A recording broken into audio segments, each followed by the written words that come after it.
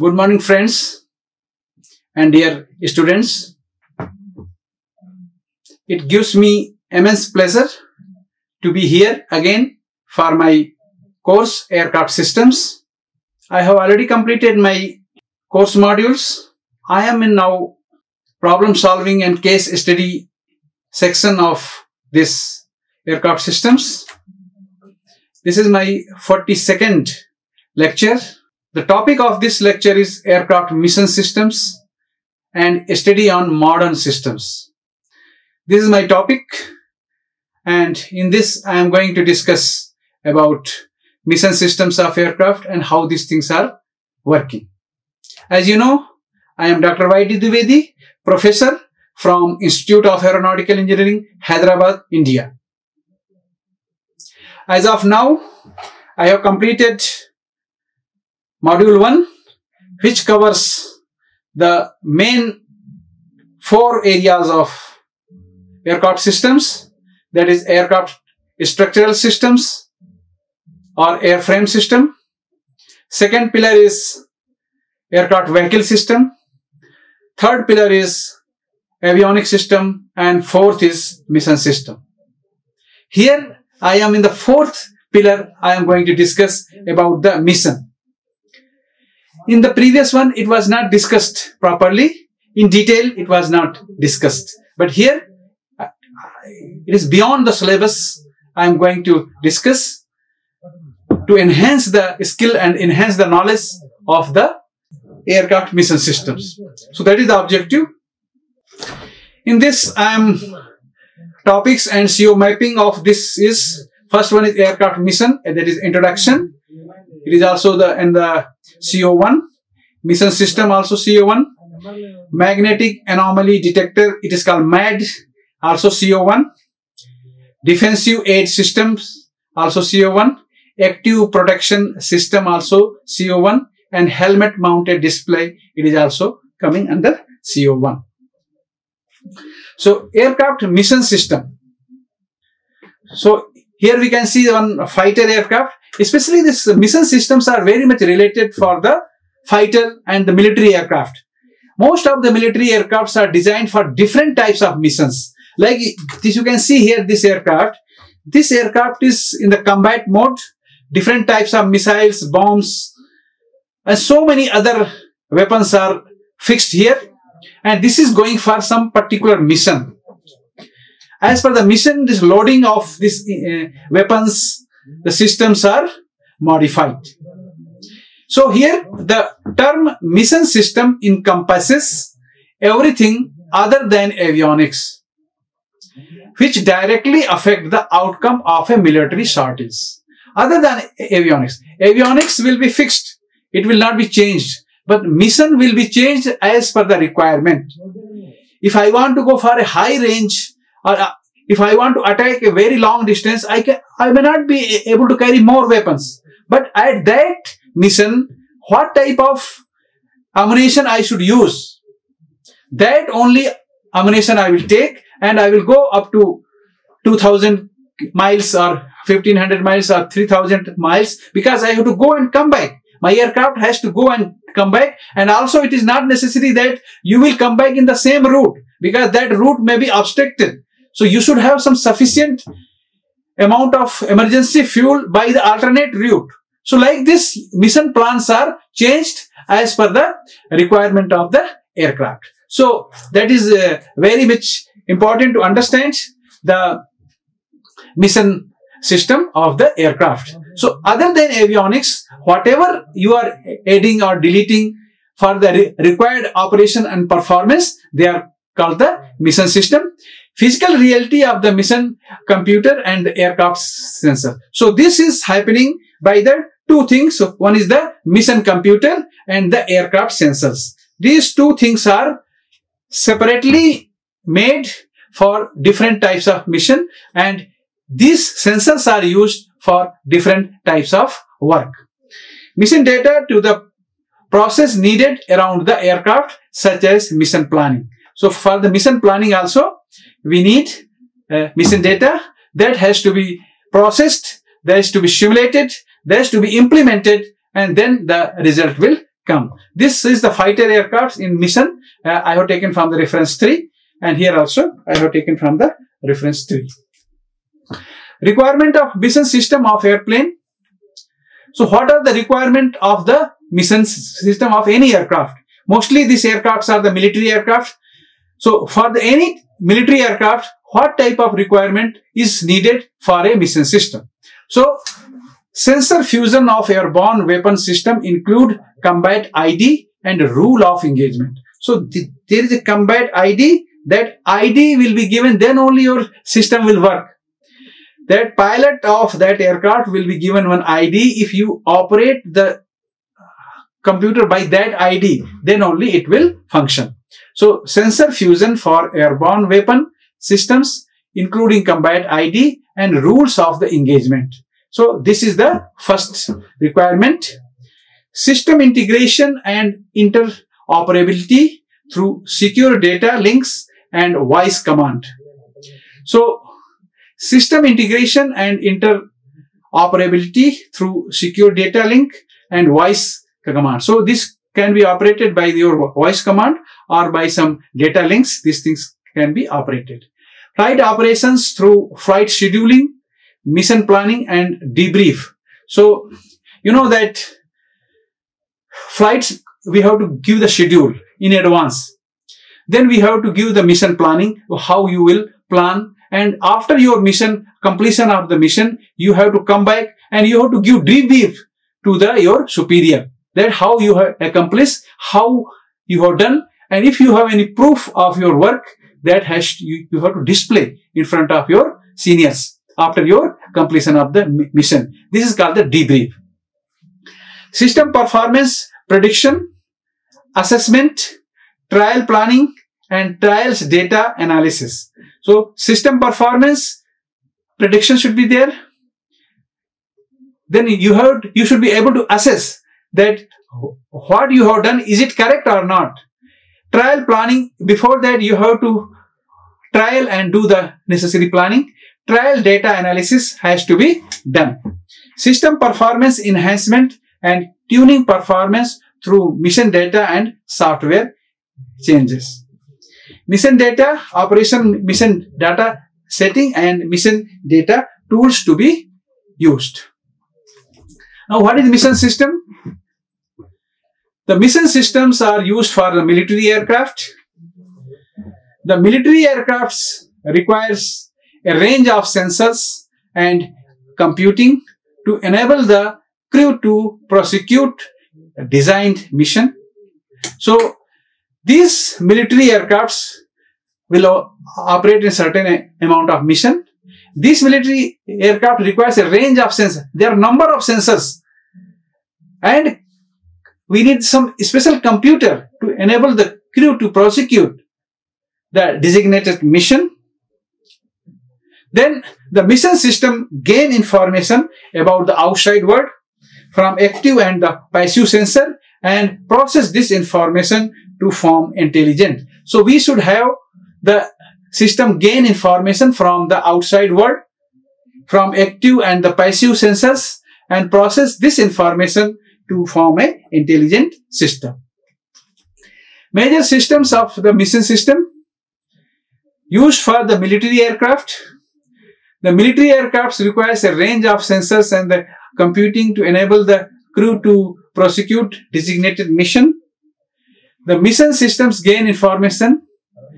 So in military telecommunication, the terms electronic support, that is ES, or electronic support measures or ESM, describes the division of electronic warfare involving action taken under direct control of an operational commander to detect, intercept, identify, locate, record and or analyze sources of radiated electromagnetic energy for the purpose of immediate threat recognition, such as warning that fire control radar has locked on a combat vehicle, ship or aircraft, or longer term operational planning.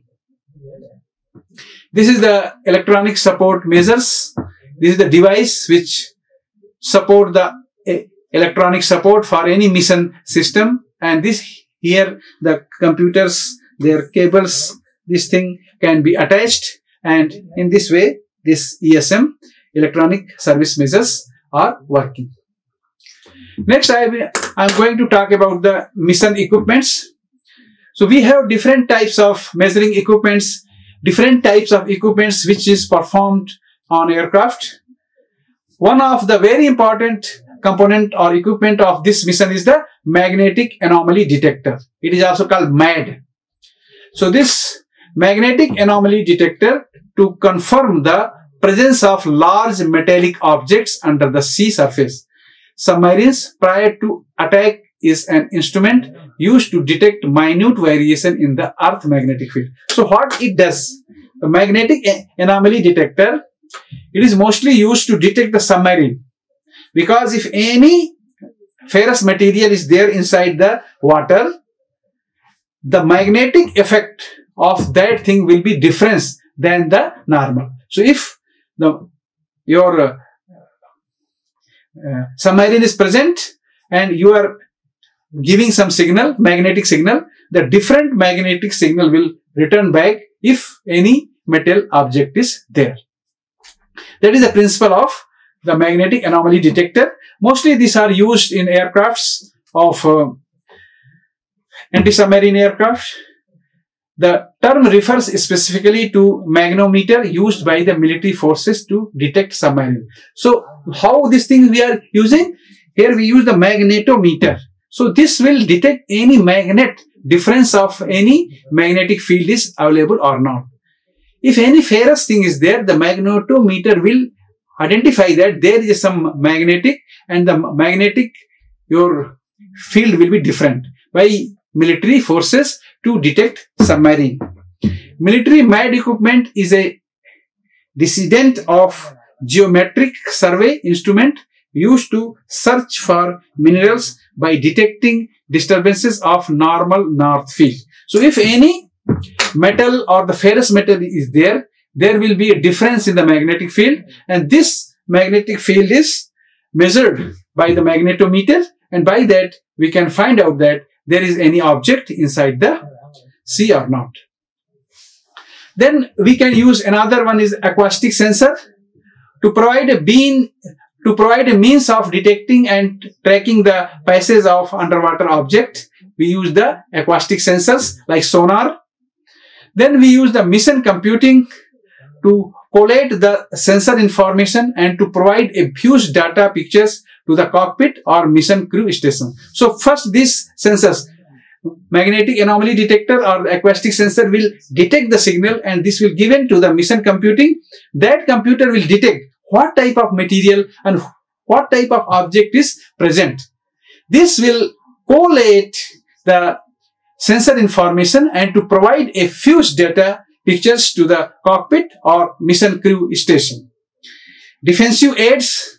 Next is the defensive aids to provide a means of detecting missile attack and deploying countermeasures. So another one is the defensive aids. So if your aircraft is flying and some missile is coming for attacking, how you will defend yourself? That is the meaning of the defensive aid. So all these military aircrafts to be equipped with such type of aids, and that I am going to discuss in due course of time. So I will talk about operation of the magneto anomaly detectors. So to reduce the interference from electrical equipments or metal in the fuselage or the aircraft, the MAD sensor is placed at the end of the boom or on a towed aerodynamic device.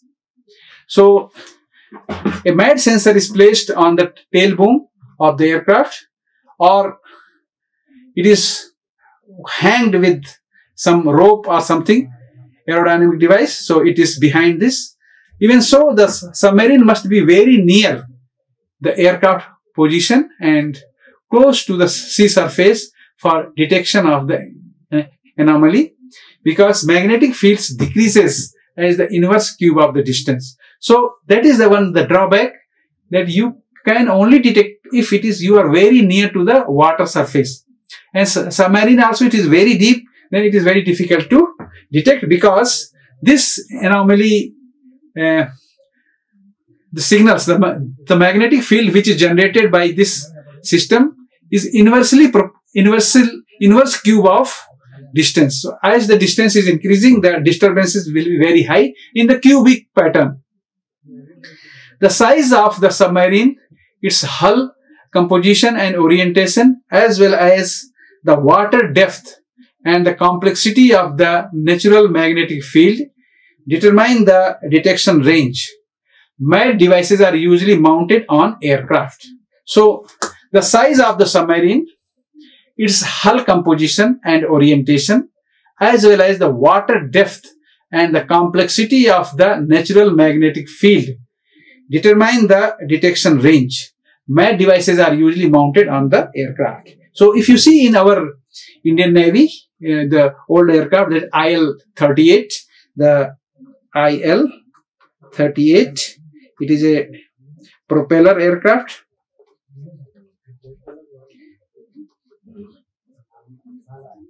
It was having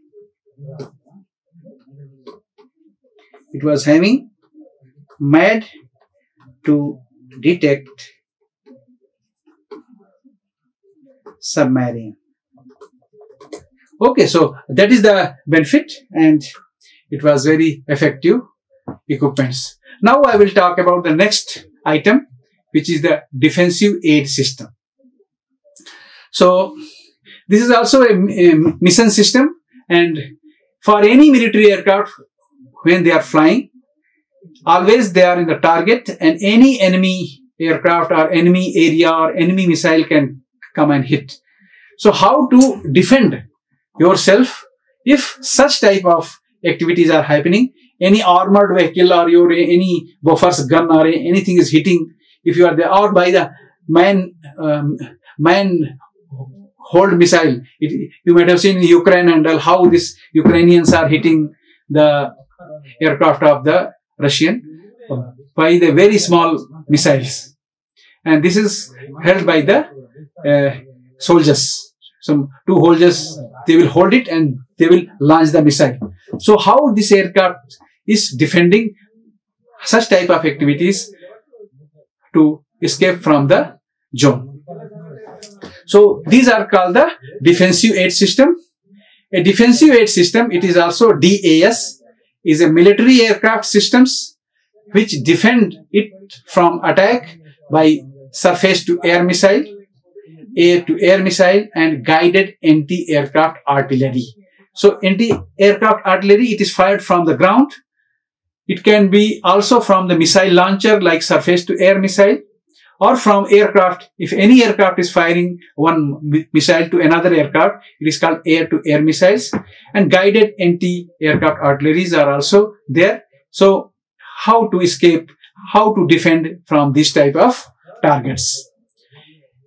A defensive aid system typically comprises chaff, flares, and electronic countermeasures combined with radar warning receivers to detect threats. So in this, we should have one chaff should be there, flare should be there, or some electronic countermeasures are there. With the help of the radar, we can be used for detecting this. On some modern aircraft, the entire system is integrated and it is computer controlled, allowing an aircraft to autonomously detect, classify, and act in an optimal manner against a potential threat to its safety. Nowadays, all these fighter aircrafts, they are automatically, by the computer itself will generate this all chaff and flares, and they will fire accordingly as per the availability of the threat. The radar will detect that what type of threat is there. Accordingly, the computer will work. Now, next is the active protection system. So this active protection system is called APS. Is a system usually for a military application designed to prevent anti-tank missile projectiles from acquiring and or destroying a target. So this APS is a system designed to prevent anti-tank missile. If it is any anti-tank any tank is firing the missile, it will prevent any projectiles from acquiring and or destroying the target. So, next is the electronic countermeasures that alters the electromagnetic, acoustic or other signature of a target, thereby altering the tracking and sensing behavior of an incoming threat guided missile. If any incoming missile is coming, it will measure the electromagnetic or acoustic or other infrared or something. So this electronic countermeasure will generate a confusing or some other alternate system, so that the missile which is coming towards the aircraft will be misguided and this will be saved. So guided or designated as a soft kill active protection measure. It's called SCAP. So first one is called so in that electromagnetic, acoustic or other signatures of a target, thereby altering the tracking and sensing behavior of an incoming threat. So it will track, and the sensing behavior of the incoming missile, it will be change, and so this type of system is called the soft skill active protection measure, SCAP. Soft skill active protection measures. Another measure is measures that physically counter attack an incoming threat, thereby destroying, altering its payload, warhead in such a way that the intended effect on the target is severely impeded or designated.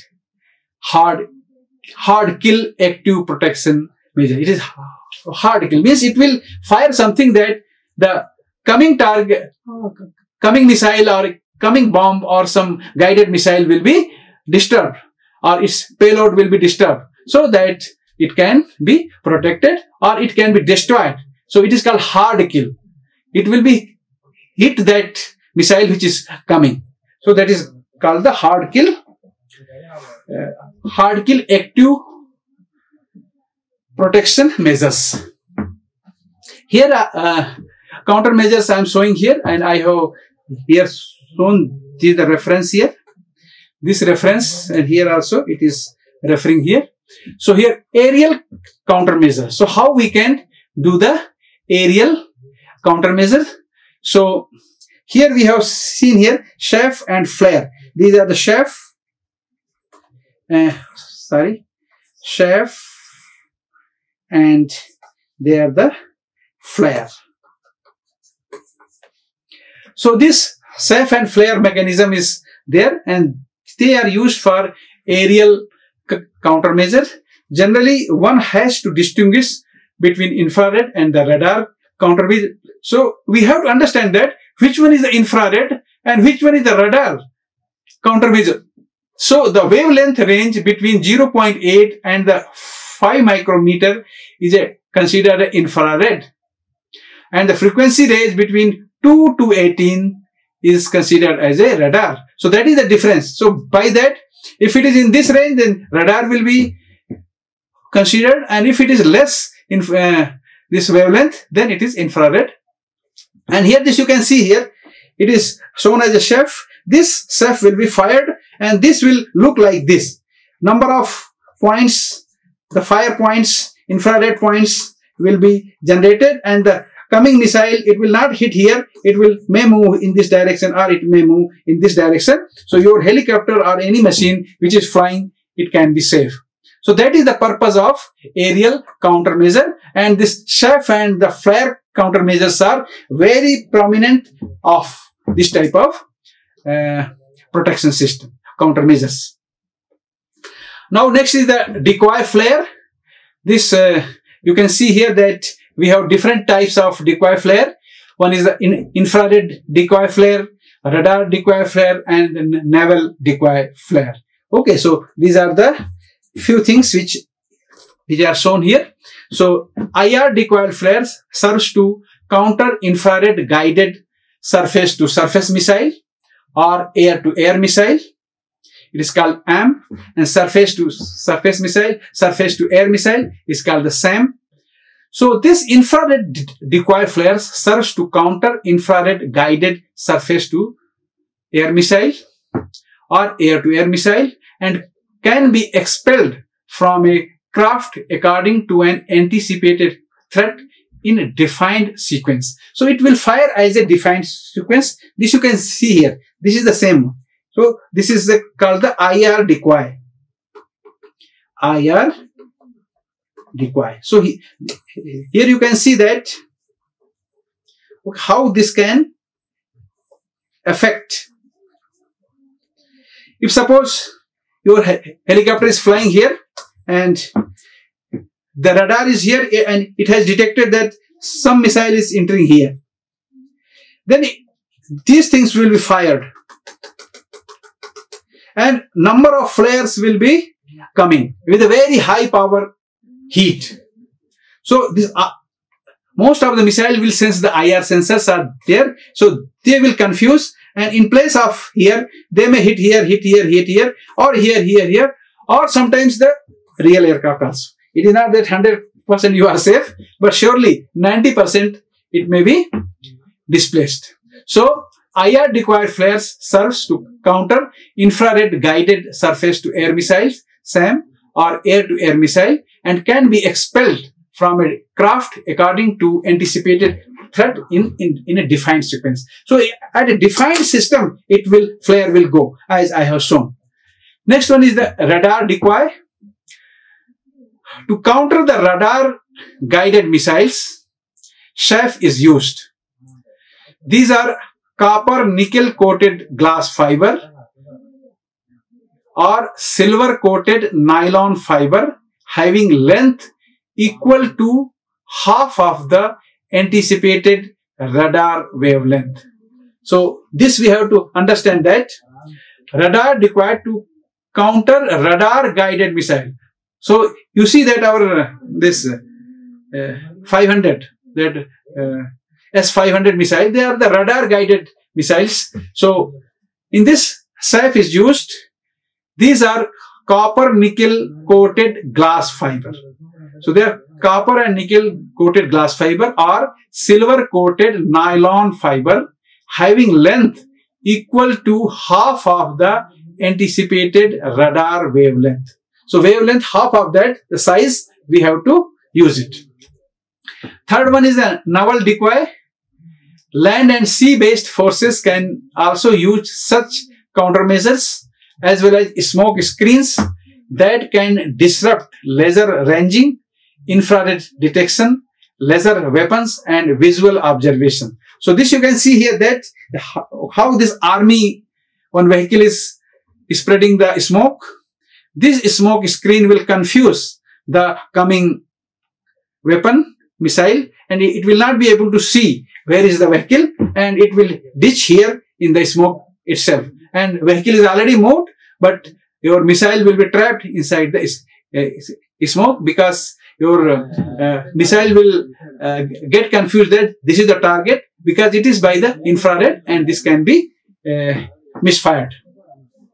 Same way in this Navy and all, if you see like this, some equipments are dropped in the water and this will generate the smoke, and if any missile will get confused and this will drop here or here or here, and your ship is not here. Ship has dropped and gone away, but due to this smoke, your bomb which is coming to target your ship or aircraft will be confused. So like this, decoy flares are also used for this purpose. There are some other systems like smoke grenade. These are the smoke grenade. Here different types of materials are fixed, and as and when you want to take out this pin and fire it, a huge amount of smoke will be generated and the incoming missile or your guided weapons will be trapped and it will get confused by this smoke. This you can see here, a smoke generator used to cover bridge building activities during World War. So if you want to cover the bridge that you want to make, you are making a bridge during the war, but you want to cover that enemy should not be able to see. That time, this type of smoke drums are put here and continuous smokes are spreaded so that it will not be trapped in the radar also, and you can make your bridge and you can complete your task. Next is the amphibious assault vehicles releasing smokes. So this you can see here that they are the amphibious vehicles. They can swim in the water. Also it can travel on the ground, and it is like armored forces, armored vehicles, and this can be used in both the cases. So here also smoke is generated, and this smoke can be used for the confusing the enemy weapons or any guided bombs or the missiles. Now, defensive aids shoot for the SAB Gripen. So, what type of defensive aids we are using in fighter aircrafts? So, I have taken here as a reference of this SAB Gripen, a Sweden aircraft. What type of defensive aids they are using? Just I am going to explain here. So, laser warning function, that is called LWS 310.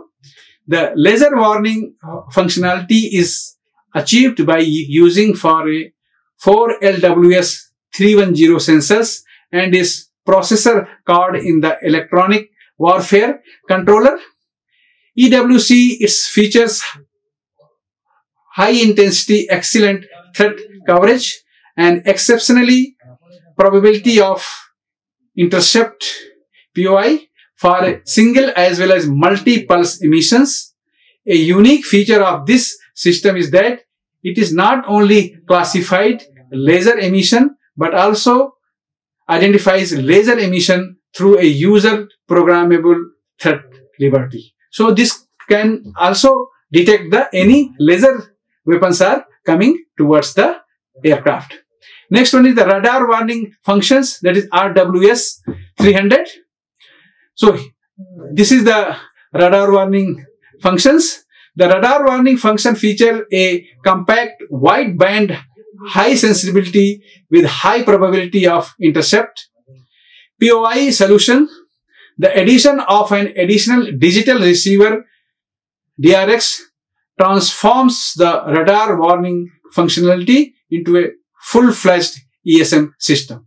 So it is radar warning that if any radar is nearby of the range 400, 500, this will detect that any aircraft is there or any radar is available, it will detect and warning will be given to the pilot.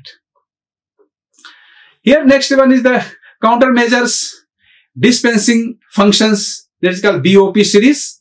So countermeasuring dispensing. So BOPL dispensers are controlled via a fully integrated chaff and flare dispenser controller that resides in the electronic warfare controller EWC.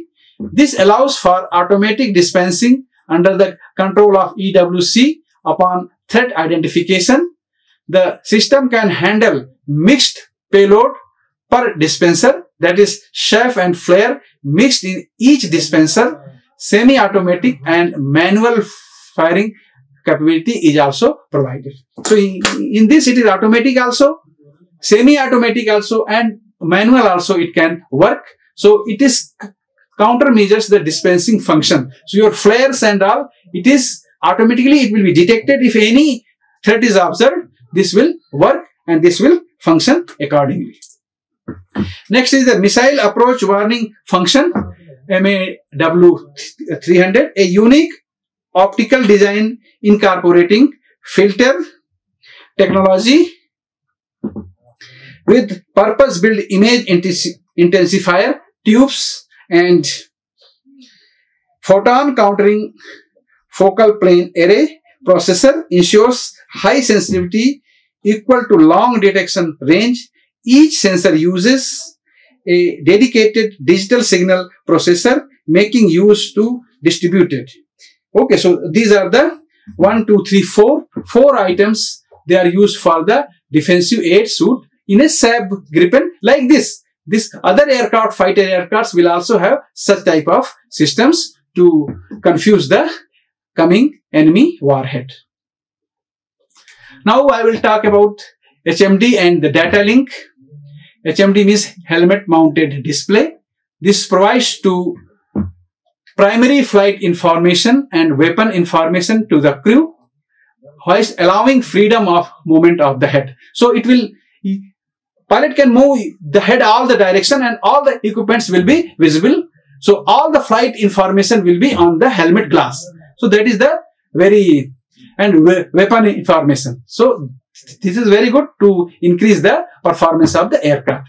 Data link to provide transmission and receipt of messages under secure communication using data rather than voice. So in this, data links are used for this purpose. So the data link is the mean of connecting one location to another for the purpose of transmitting and receiving digital information. So what is the data link? It is a means of connecting one location to another for the purpose of transmitting and receiving digital information. It can also refer to a set of electronics assemblies consisting of a transmitter and the receiver, two pieces of data terminal equipment, and the interconnecting data telecommunication. These are governed by a link protocol enabling digital data to be transferred from a data source to the data link. So here just I am showing the helmet mounted display of a LCA Tejas Indian made aircraft. These are the this you can see here, this one, this is the LCA Tejas HMD. This is the Russian. This is the Russian HMD. It is shown here. So it is just for your knowledge that I am showing here. And here also HL Tejas of Indian Air Force features Israeli albeit -4 helmet mounted display and sight HMDS system. It is called the HMDS system. It is here, and how it is looking, how the HMD will give information to pilot. This you can see here. All the information pilot will see like this in this diagram. So it is putting like this in this helmet here. Pilot will see like this, and he can move the head here left and right all the places, and this all this screen, all the things will be very much clearly visible, which may not be possible by the open eyes. So that is the advantage of such type of helmet mounted display on the aircraft. And our LCA Tejas is having this Israeli albeit -4 helmet. This you can see here the same. What is HMD? A helmet mounted display is a device used in aircrafts like helicopters and fighter jets to project information in front of pilot's eye. This you can see, pilot's eye are there, and this all things are visible.